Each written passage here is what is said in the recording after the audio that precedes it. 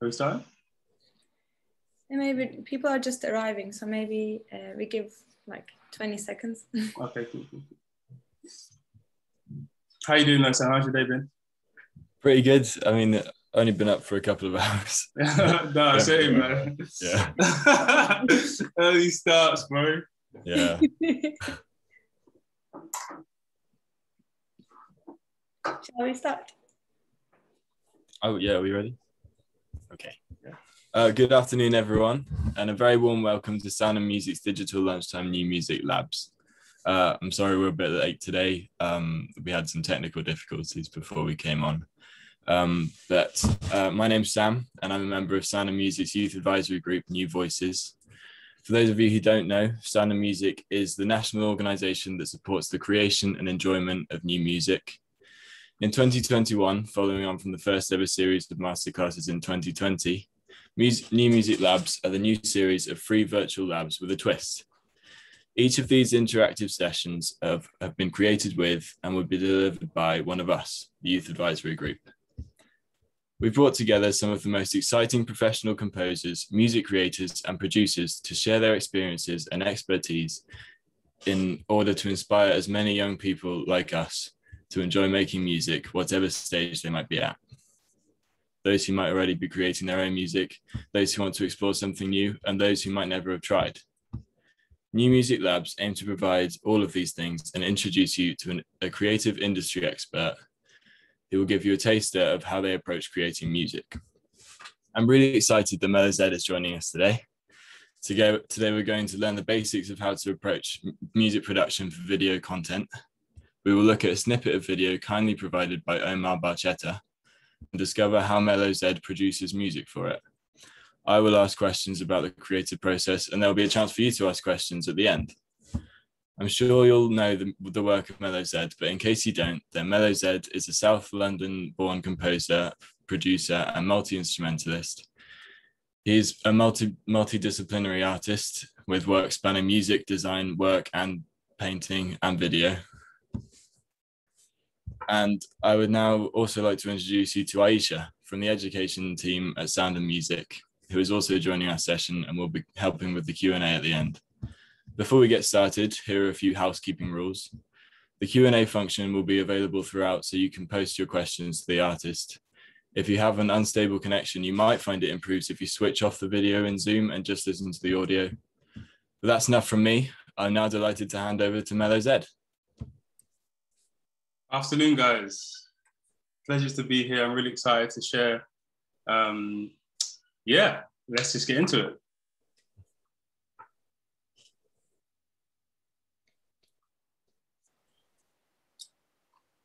Okay, so I guess I'll start with the video. Working kind of in video spaces, like with directors, is something that I think for a lot of producers is kind of foreign at first, because like we're used to, you know, like beats or more kind of incubated ways of making music. And I think when I personally started working with visuals, it was definitely like a opener in terms of like how we make our music and how we think about music in a more maybe lateral way than before. Like I definitely had to open up my kind of vision in terms of, all right, well, you know, you might think in terms of, you know, drums or getting something kind of sounding, you know, really big or whatever. But with the film stuff, it's more about serving the visual stimulus. So yeah, like let's watch the video. So here's the video by itself that I got kindly from Omar.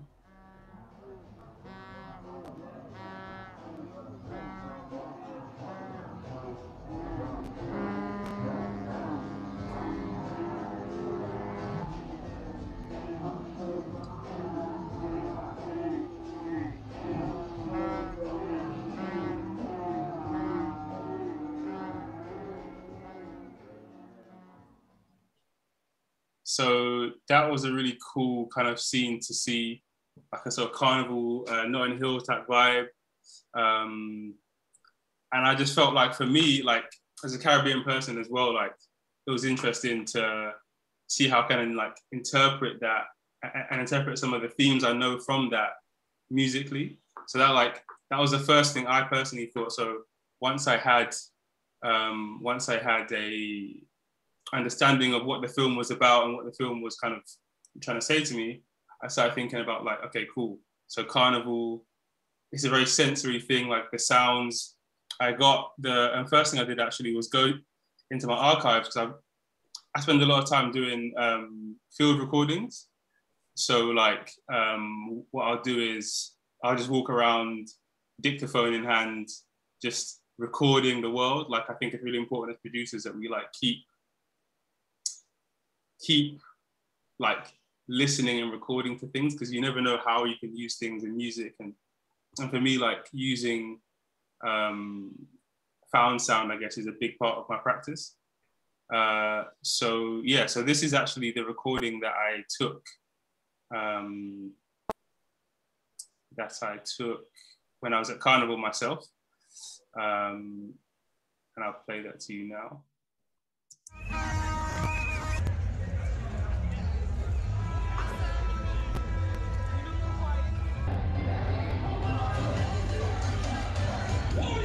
It's like a mishmash of like different sounds and just like different kinds of cultures. And I just felt like using that in some way in this particular composition would be a useful and interesting kind of angle. Then I kind of what I would usually do then is I take it from there. I took it and I put it into this thing called drum rack, which is like a sort of MPC style sampler, which allows you to kind of put the sounds on each pad. And then I was like, okay, cool, like, how can I make this musical? So that's when I took the film and I got my guitar and just like wrote like a little kind of piece like this. I put it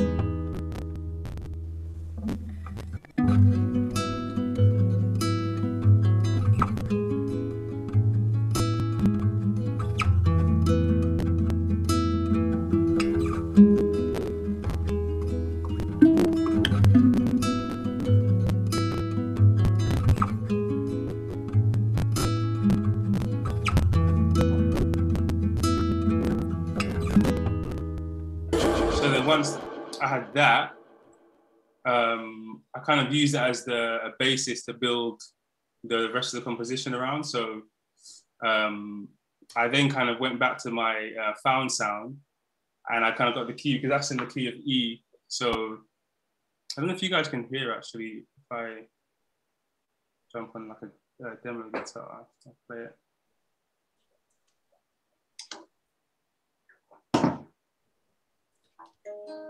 Can you guys hear that? Cool. Yeah. So that was like the kind of first part of the thing. I was like,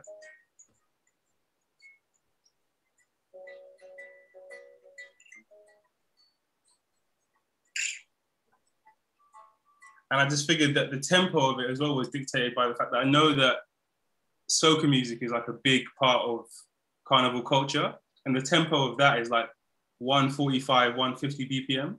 And so I figured like, okay, well, how about I make something that is kind of at odds with what you would consider soca, which is very much like up-tempo, fast, kind of like party music, and then make something that is almost like the opposite feeling, but takes tropes of that kind of music. And so the tempo that I got to, which you can see in the corner here, is 145.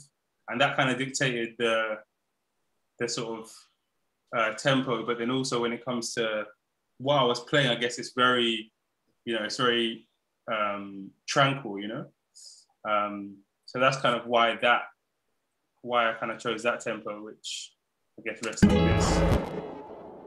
It's like this kind of tempo. And usually the kind of music would be like dun dun dun dun dun dun dun dun. That's not the kind of rhythm that you would normally hear from soca music. And I just figured like it'd be interesting to play around with different approaches to that kind of rhythm. So yeah, once I had that,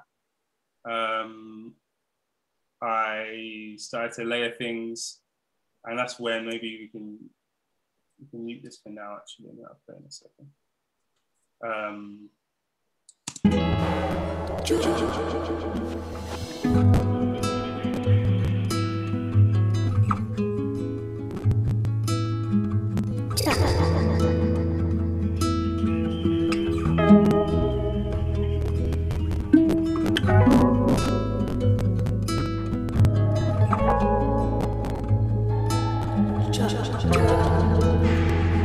So some of those sounds that you heard, like there was a whistle, because obviously a whistle kind of thing is a big part of Carnival.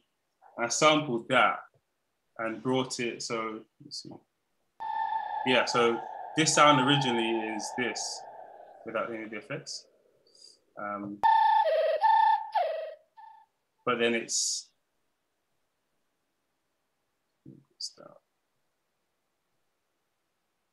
yeah, it's pitched down, like 18, so originally it was here.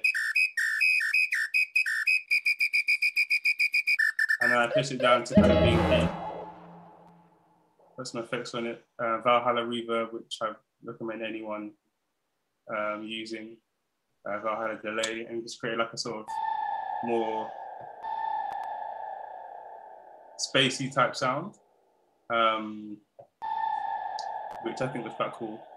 And then I kind of just had that so that it fit with what was going on in the music, and almost kind of adds a worldly feel to it.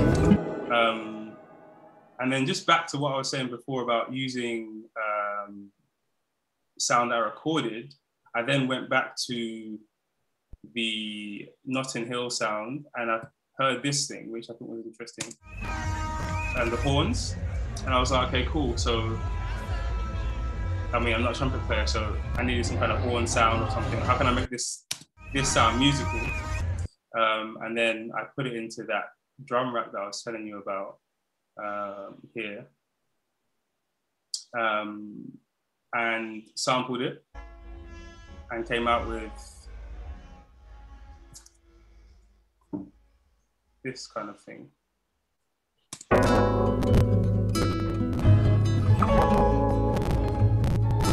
So like you can hear, like it's almost doing a kind of melodic thing, but it's just two of the horn sounds put together. Yeah, so it's these two here. So it's one of them's pitched up and one of them's down, and I just kind of like played around with that until I got something that was in key with what I was playing. Put this back actually. And then yeah, so I had like this sound. It was quite cool, like a sort of cool way to interpret some of the found sound that I got from Carnival in this composition. So if I play it with it in now.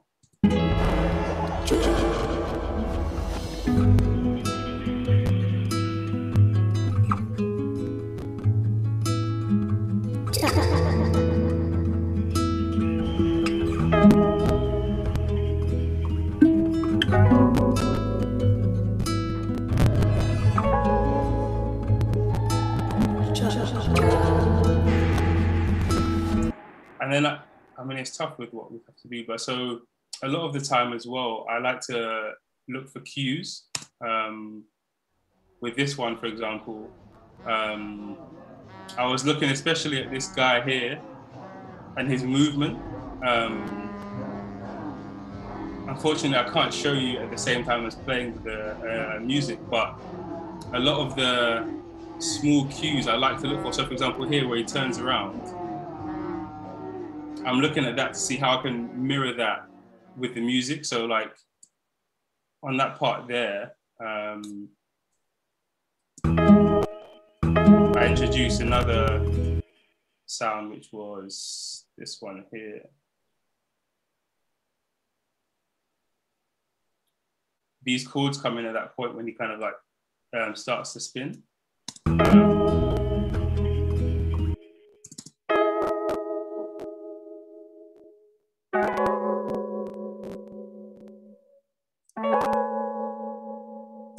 And then we also get this kind of idea, which almost kind of creates a heady feel. And I guess because a lot of the time, like the sort of euphoria type feel of Carnival was like a big part of it. So I was trying to mirror those small movements because it's quite a short video as well. There's not a lot of time to necessarily build, you know, different moods and stuff. So I tried to look at the small movements and try and mirror those as best as I could.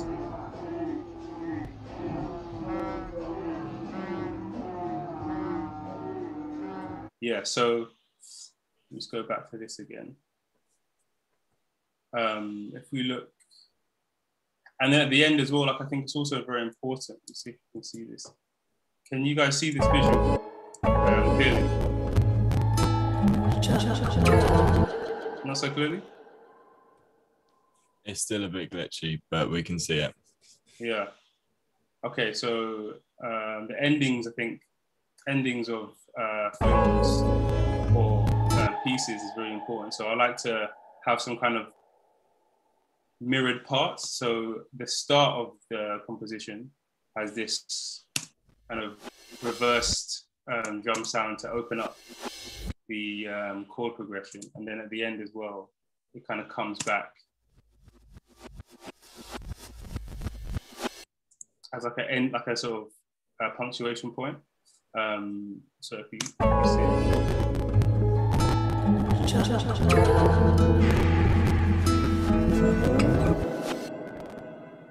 and you know, because like a lot of directors like to have tail end to play with, like when you're working on things, usually it's never quite an exact science. It's always like, okay, cool. So because you often get edits last minute, you often get things changing.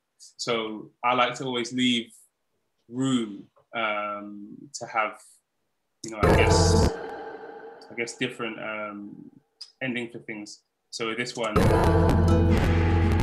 felt like the air horn as well, like another sound that gave me the feel of like West Indian culture, Jamaican culture, even though it felt at odds as well with the overall sound of the music. I feel like it works in a kind of melodic way. It's like usually like you hear DJ sets playing, you know, air horns and this kind of thing. And I just figured that it'd be quite cool to have that as like a melodic stroke in the piece. I think as well.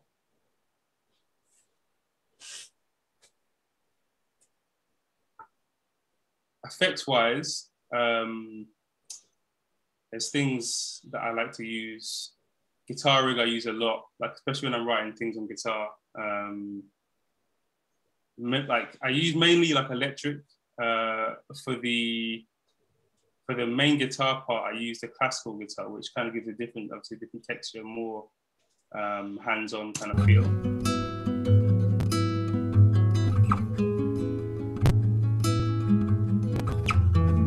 I left that dry because I wanted to keep the kind of roughness to the sound.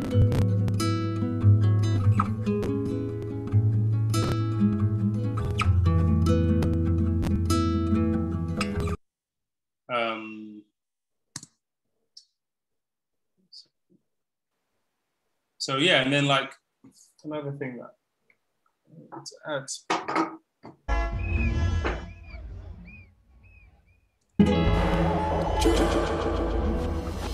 Using your voice is another big thing. Like it's something that as a producer, I think a lot of us can kind of sometimes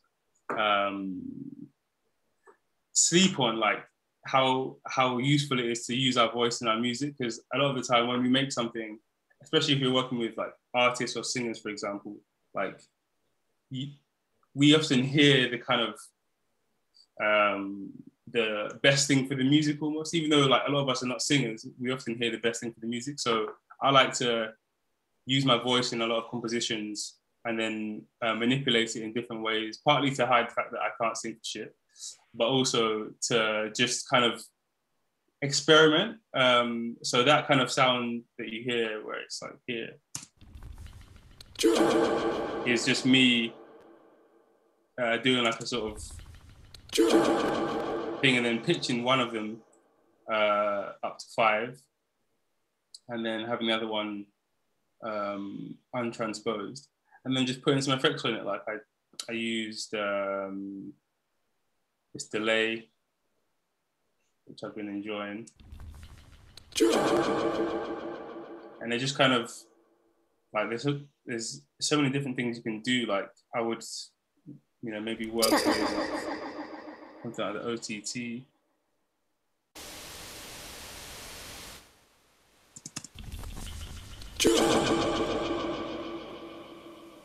As you change the time, you can just get different effects. And I just think it's important that as, composers, we look at as many different ways to engage with sound as possible. And that's why, like, from the voice to the guitar to the found sound to the sampling of the Notting Hill recording, it all forms part of building the world, I guess, of what it is that you want to achieve with the film. And with this film, obviously, with it being kind of set in Carnival and in that kind of vibe, I wanted to come at it from as many angles as possible to, to sort of understand the world of the film as I see it. And I think it's important that, we just kind of do that to keep, to sort of keep it interesting as well, because, like using a car horn as like a instrument, I guess, is quite an interesting angle to come at things from, like with these kind of things, and moving it around. So like, whether it's that or whether it's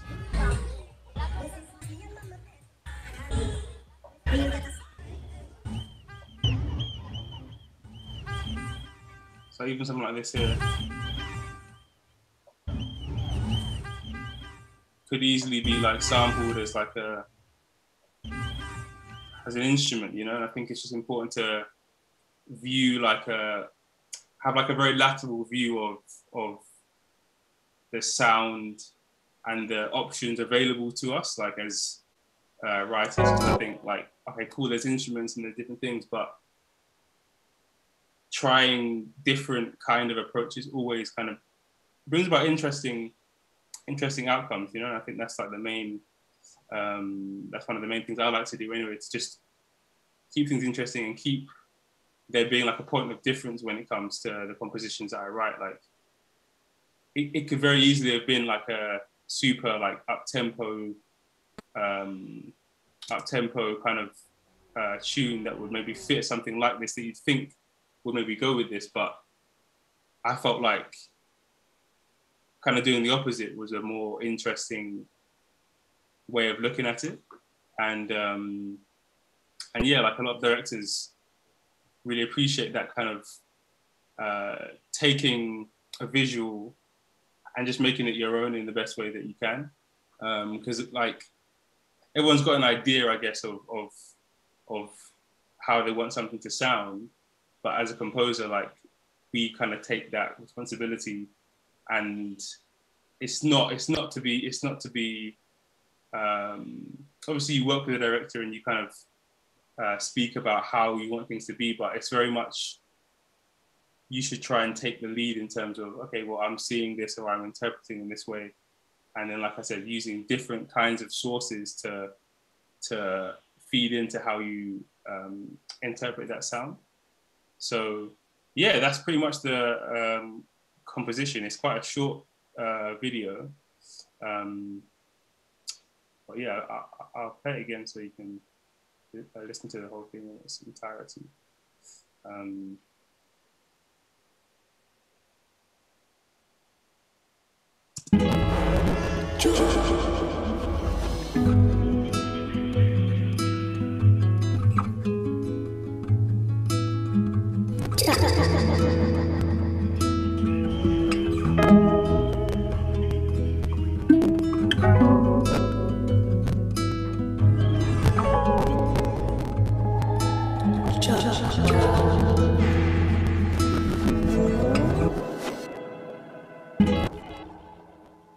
So that is that's self-composition.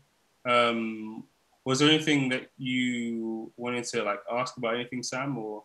Yeah, I was actually wondering, so the first time you were watching the video, did you make notes? Because you said about the man turning around and that you wanted something to change there. Did you sort of make notes of like a time that for each thing to happen? Because I can see like the time scale at the bottom there. Yeah. Many like hit points where you needed stuff to happen. Yeah. So like it's just a shame that it's not so clear for you guys when I'm playing our papers, but if you can see, so what I do is as I'm recording, I like to play things kind of like live and then move them around. So once I like for example where he's moving, let's try and find that part. Okay, so here, so as he's turning, I try and hit it so that each kind of note kind of goes around, like as he's kind of like hopping on one leg type thing.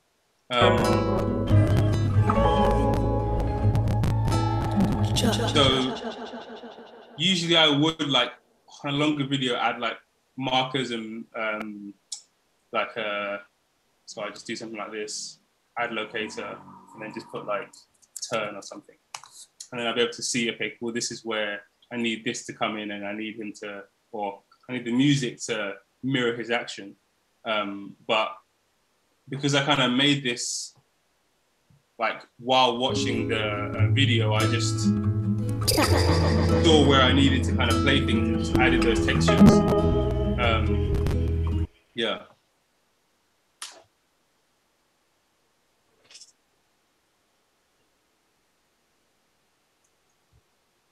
So how do you record in the instruments that you write? Like because I know probably a lot of the people on here watching are getting into this sort of music production.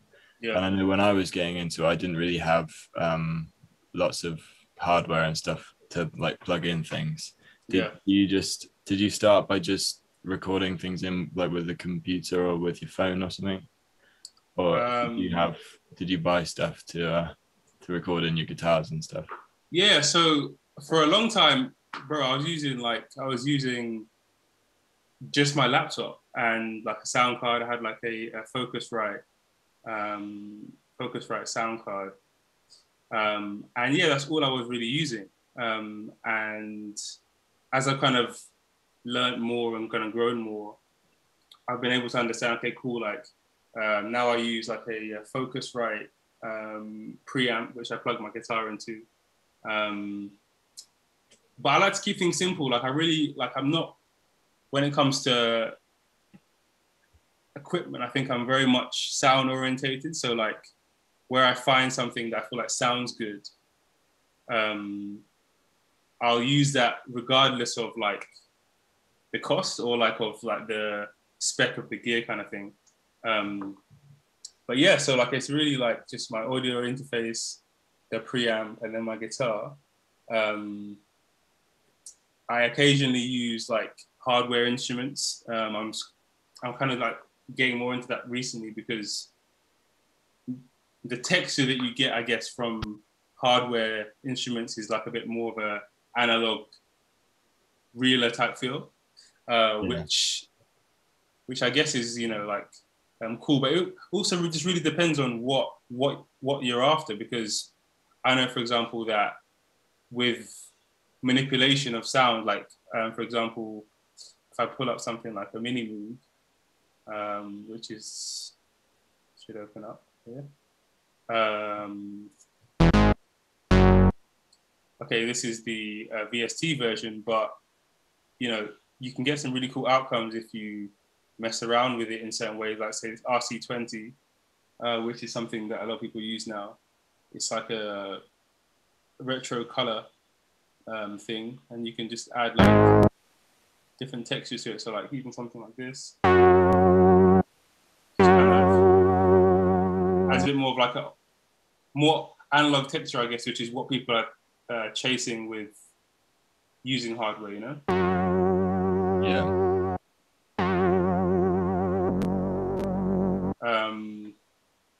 So yeah, like I definitely keep things simple when it comes to sort of what I use, the instruments I use, how I use them. But I definitely do like to get out of the box. You know, I think it's important as a producer and as a composer that we have, like I said, like a lateral understanding of how we're approaching music and how we're writing music. And I think sometimes, especially for me, coming from more of a production beat making background, getting out of the box was a big thing, just in terms of, all right, so yes, you've got these VSTs, yes, you've got, you know, all the things on the laptop, but it's also important to try and you know, to like try and use, I don't know, like more audio, or like I said about the voice thing, like using your voice just in weird, interesting ways that can kind of create outcomes that are not as scripted, you know. Yeah. That's a real kind of big part, I think, of that. But yeah. Let's see if there's... Was there anything else that you were asking as I was going along, or that you wanted to know as I was going along? Well, I thought it was really interesting that you use recordings from your actual life, because I know, as well as using your sort of ideas and experiences to change the way that you write, using the actual recordings from places you've been, it really made it more personal. Like, why did you decide to just start taking a microphone around with you and recording sounds? I think part of it is just my character. Part of it is just the fact that, like, I think as a composer, as a producer, I guess I'm just obsessed by like collecting sound and by just finding interesting things within just the world that can be musical. You know, like I personally think that you can make music out of everything and anything. So like having something on me all the time that can just record, I guess, all those things is just, I think it's like it's just necessary for me as like a writer. And I think people making music should always have, you know, whether it's an idea that you get like in the park or in a random place, just having access to somewhere where you can record things and ideas is always like super important. And I picked up some really interesting things like conversations or bits of conversations, and then sampled those in songs or like, see if I can pull something up actually now where I've got that, where I've kind of done that. Like, for example, I'll take this.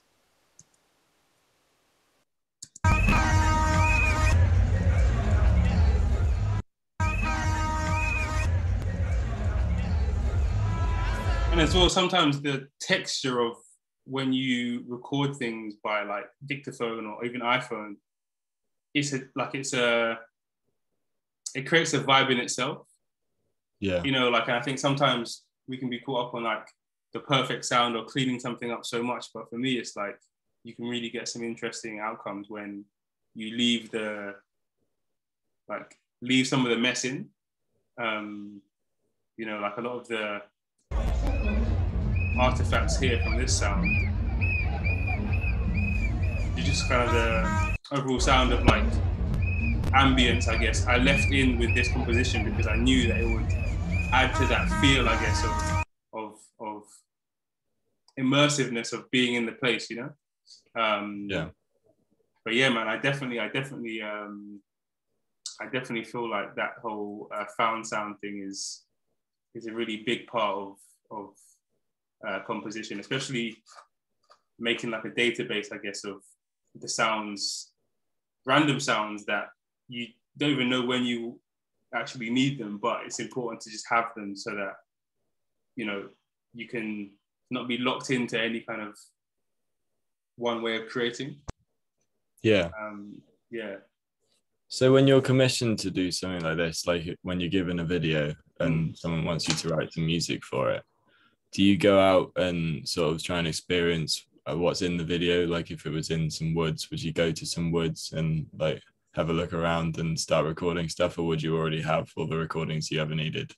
Yeah, I mean, I like to think I've got a few, but if it was to do something like that, then I think I definitely try and have some personal experience or connection, I guess, with what I'm trying to write for. So yeah, like whether it's just finding somewhere that in some way reflects what it is that I'm writing about, and just try and, I guess, immerse myself as much as I can in that, like in the world of what the film is. Like I did one film that was about like West African music, and literally for a month before I even started touching any instrument, I was just, everywhere I went, I was just listening to like Fela or, you know, Tony Allen, these kind of players who wrote that kind of music, and it just kept me into that world. Like whether I was going for a run or on the train, I was just locked into that world. And I feel like the more that you can immerse yourself in the world of the film, it allows you to have more of a marriage between, I guess, your music and then the visual, which is the most important, I guess. Let's see if there's a question. Hey, this question. I was wondering what sort of videos you write for. I guess I should answer these afterwards, right? Or should I just answer it now?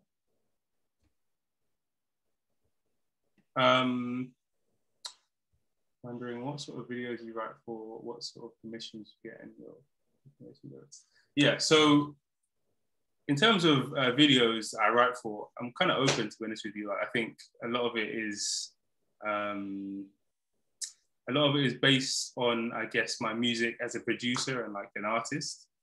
People hearing that and thinking, okay, cool, this might work for my video. But I personally have an interest, like a very deep interest in visual arts. I paint, like I think the style of things that I kind of gravitate towards, which focuses on, you know, maybe more avant-garde type art forms. I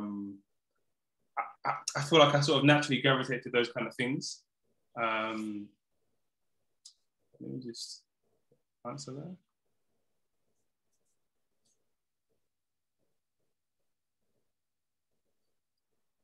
Yeah, I don't know what to do here.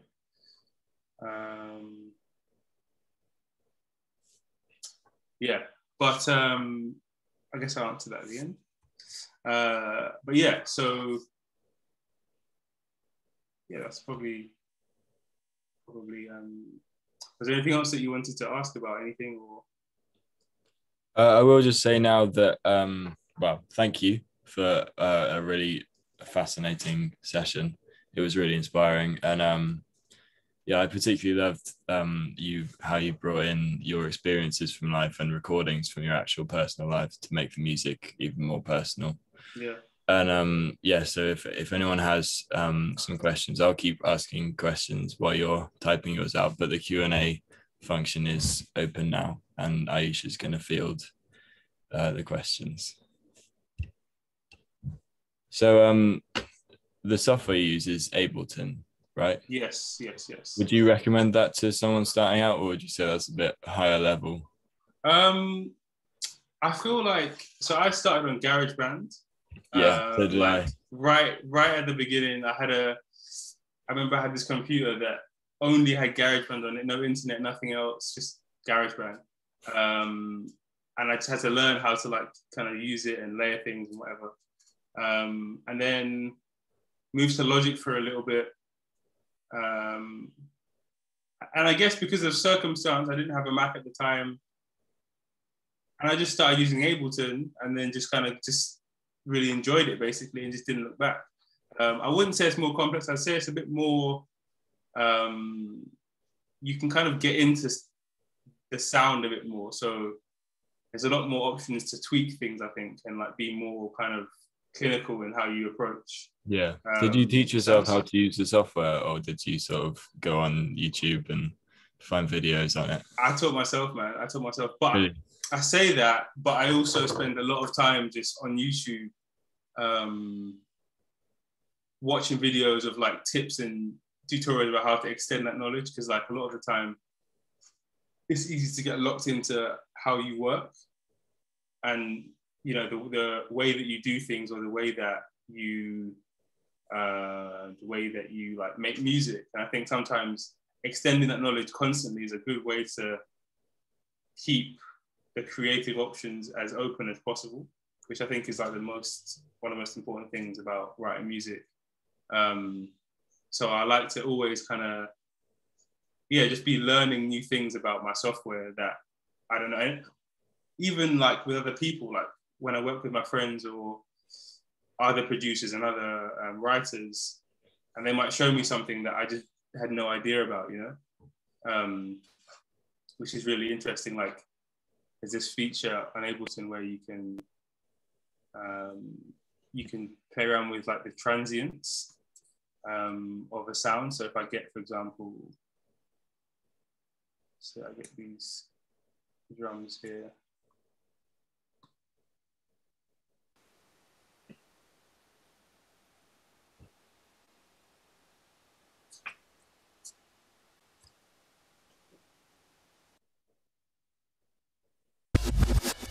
So these drums here. And then if I warp that and then transient, I learned this actually last week. So put this up to here and turn this all the way down. You can kind of take away a lot of the artifacts from the sound. And I think it's quite interesting to play around with things like that. And how much you let back in again.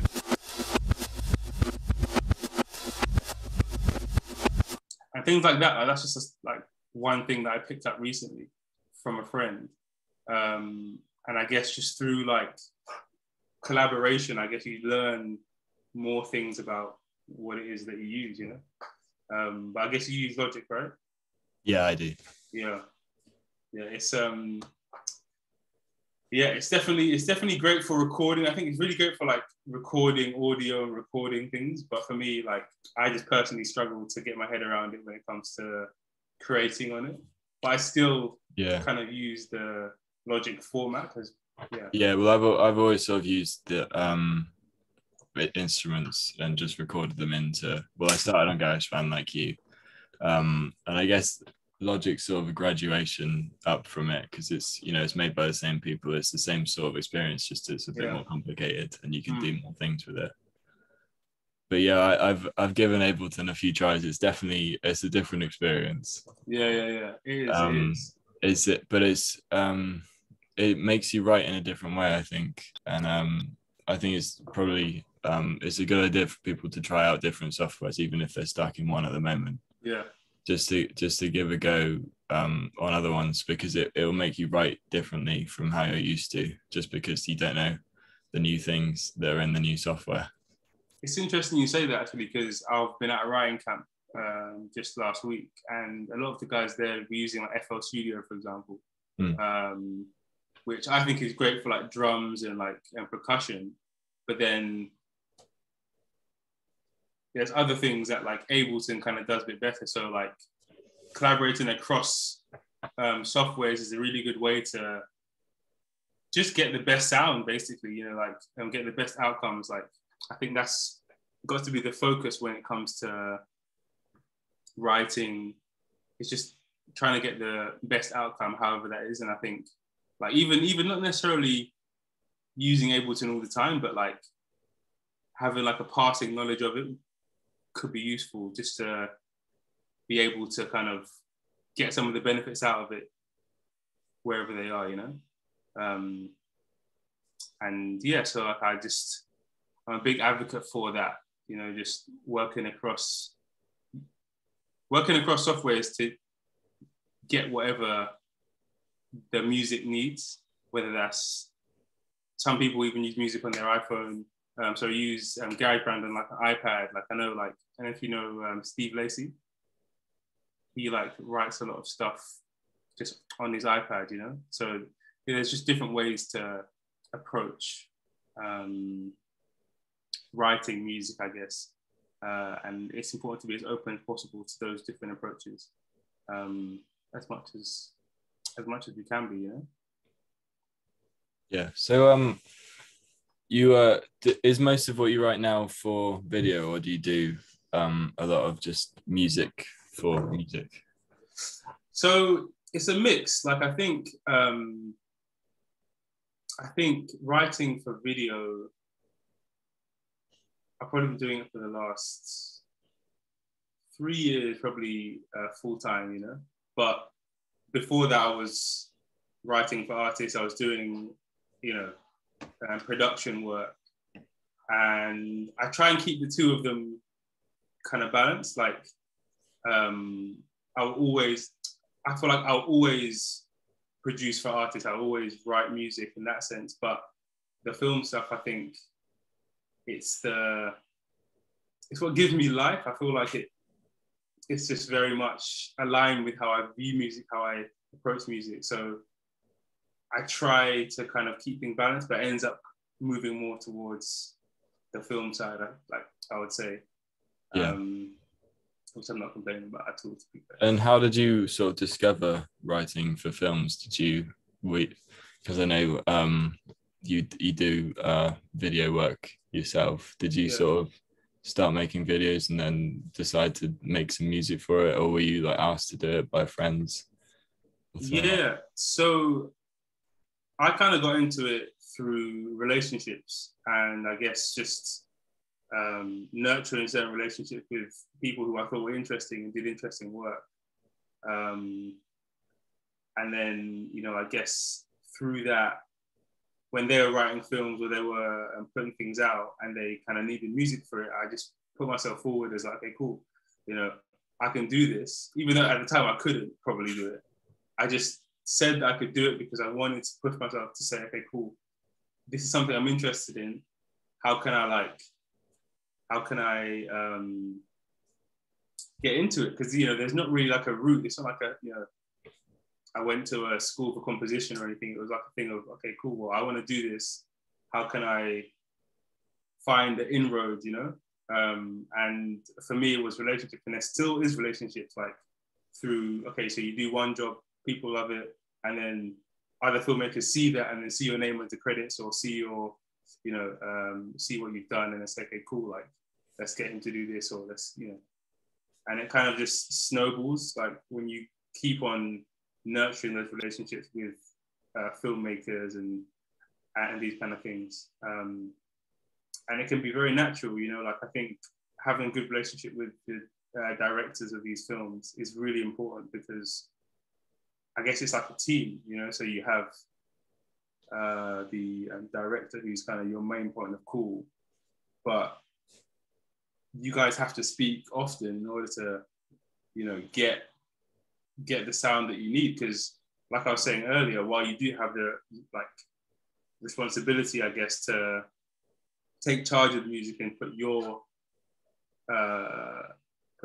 kind of vision on it, it's also important that you're kind of able to communicate those ideas back and forth with the director, who's obviously the person writing the film. So it's like being aware of that balance is like a sort of team approach is also like super important, I would say. Yeah, I think in the music industry, I mean, obviously I'm not in the music industry, I'm still quite young, but my parents are, they're both sound engineers.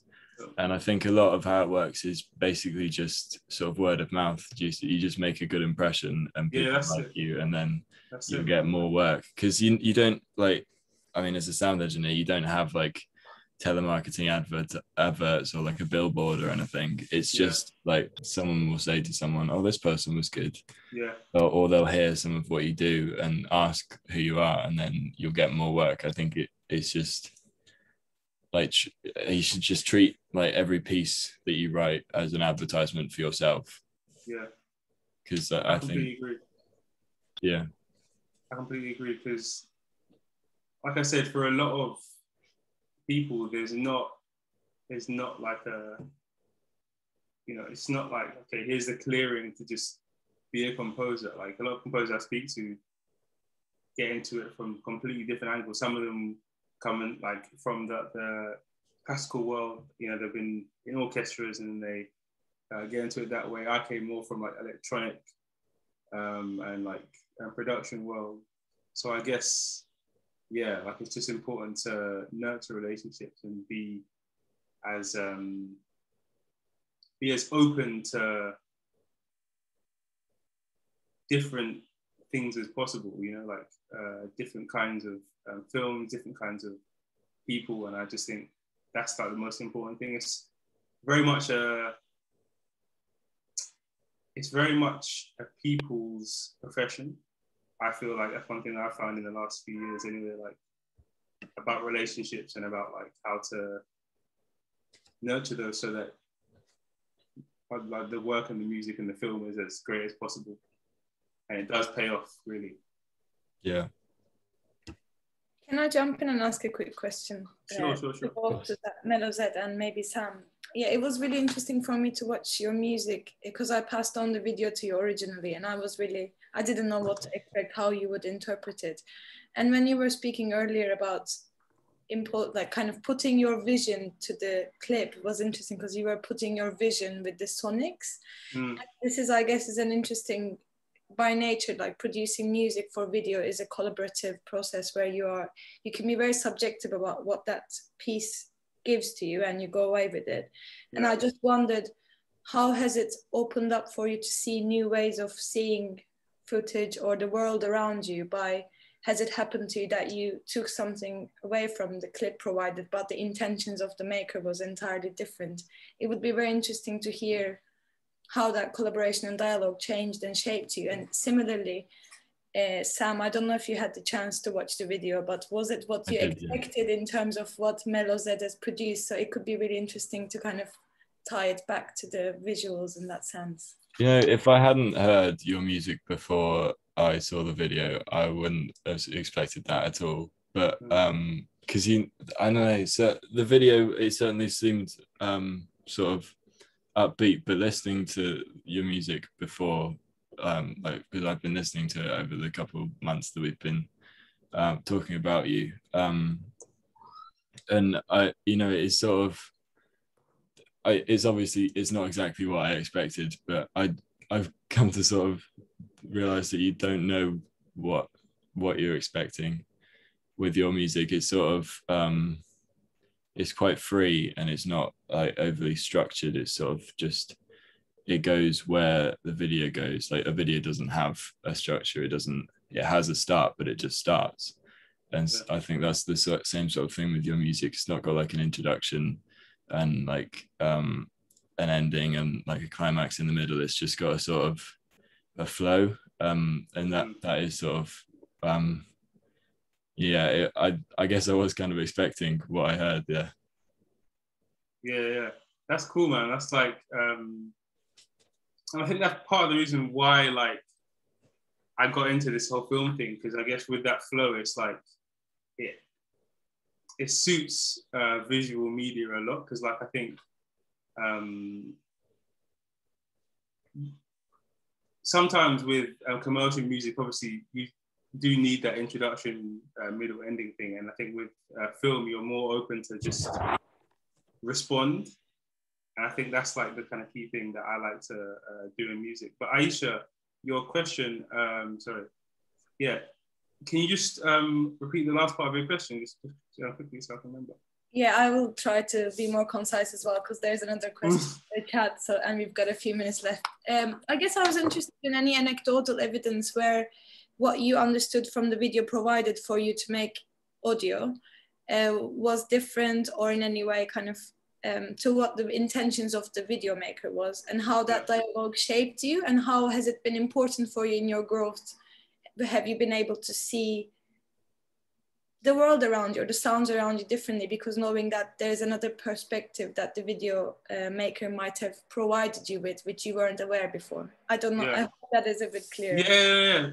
So it's interesting because obviously I didn't actually know what Omar's kind of intention was behind that video. So I was very much going into it thinking, okay, well, I'm gonna have to. I actually watched it twice. So I watched it once on mute and once with the sound underneath it. And it's almost like when you watch the video without any sound, any of the sound from the actual recording, it gives you so much more space to think for yourself about ways to take it. And that's when I kind of thought about this whole thing of, okay, cool, let me just not make something that is super up tempo and like, you know, more like what the natural sound is of the video, I guess, that was in it, and then make something that I guess is at odds with that in some way. So yeah, like I think appreciating the perspective of the filmmaker, but then also saying to yourself, okay, cool, like I can still interpret this. And often that comes from watching the video on mute. Like sometimes directors will send you things with like temp sound or something that they've put on it. And I think it's obviously useful to listen to that, but it's also useful to just watch it and see where your mind kind of goes naturally, and listen to that as well.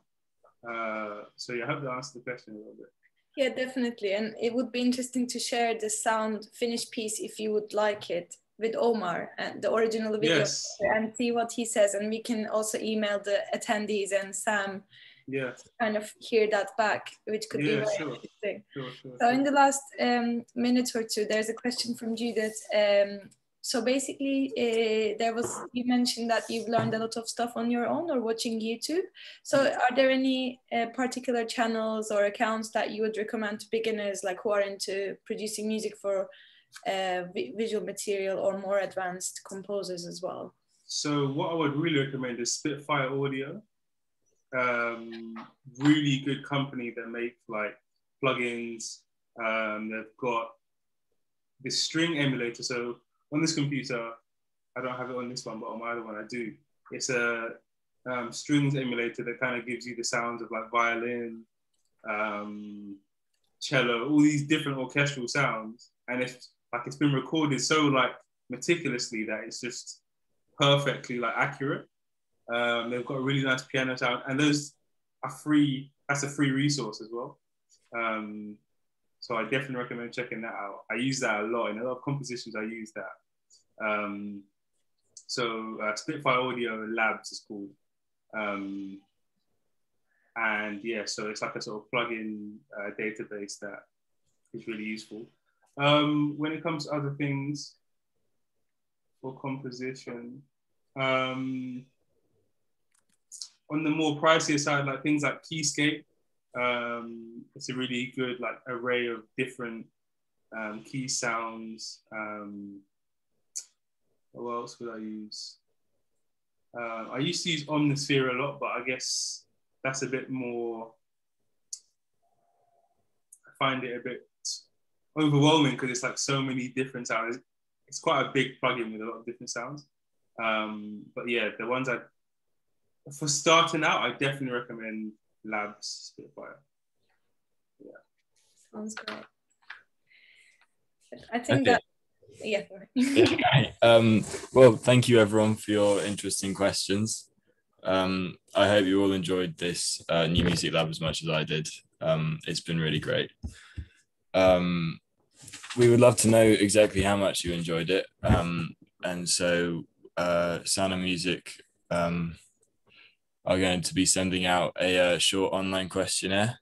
And there'll be a poll there on the screen to let us know exactly how much you enjoyed it. And on the questionnaire, that's just to find out what about it you enjoyed and how else Sound of Music can support young composers and music creators. So if you could spend 5 minutes completing it, it would be great to have that information. If you'd like to find out more about our events, educational opportunities and programs, then please go to our website, www.soundofmusic.org. Thank you all again, and enjoy the rest of your day. And thank you, Melo-Zed. No worries, it's an absolute pleasure.